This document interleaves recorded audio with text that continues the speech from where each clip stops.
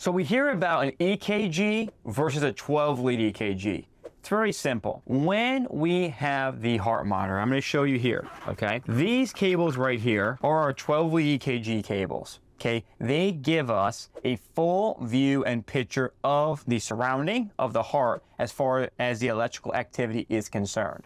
If I only put on these cables right here, you may have heard of a 3-lead, a 4-lead, people will say, or just a basic EKG or the EKG rhythm, okay? This is simply just putting these cables on. When I go like this, and I attach like this to the box, and I place all these different electrodes, okay, or we call them leads, views of the heart, onto the patient, okay, I'm going to get a 12-lead EKG, which gives me 12 views of the heart, which is why it's called a 12-lead EKG. First, we hit print and print out a rhythm strip. That gives the underlying heart rhythm. Then we hit 12-lead, enter the age, enter the sex of the patient, and then we get a full 12-lead EKG.